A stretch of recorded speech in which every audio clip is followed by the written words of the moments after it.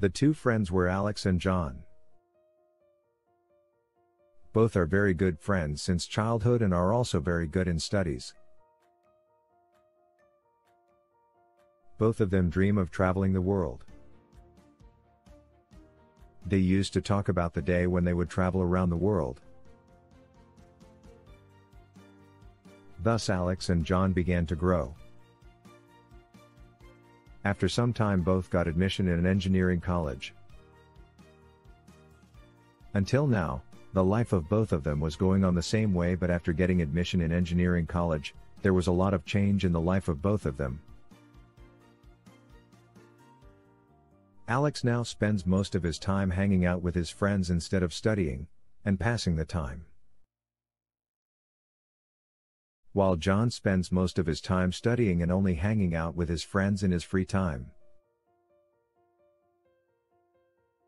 One day, John said to Alex, "You are not studying. If you keep going like this, you will fail."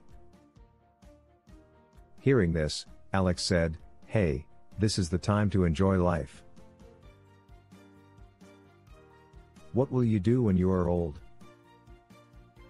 The day passed like this. John spends his time every day on study projects and Alex spends his time on movies, mobiles, etc. In this way, 4 years passed. After 4 years, different companies started coming to their college to offer them jobs.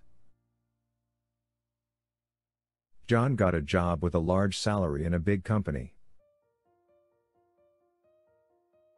And no big company gave Alex a job because his marks were very low. Eventually Alex got a very low-paying job in a small company. After a year, their lives became completely different. Alex is still looking for a good job, but no good company is giving him a job because his marks are very low. He doesn't party with his friends anymore due to lack of money. He has to work 12 hours a day, so he doesn't even have time to hang out with his friends. As happy as Alex was in college life, now he is twice as sad.